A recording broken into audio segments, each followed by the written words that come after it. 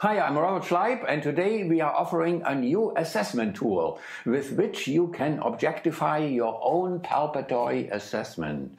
You're welcome to use your hands, but if there is, for example, 3 weeks before you repeat an assessment and the stiffness of the client has decreased by 15%, you may not be able to recognize with that time delay in between. So that's why several of you have used an objective measurement tool for myofascial stiffness. This is the Fisher indentometer, the only tool currently available where you can change the indentation depths. And now we have developed this electronic further development, which is called IndentoPRO, in which in a digital manner you can change the indentation depths of this digital finger anywhere between 2 millimeters and 15 millimeters.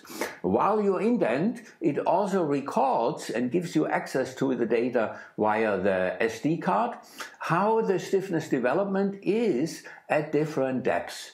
In addition, you have the option to press the tool 5 times and then to look at the decrease of the resistance force as a measurement, not of the stiffness, but of the dampening property of the tissue or of the elastic recoil capacity. So this new digital assessment tool is now for the first time available, and you can order it below.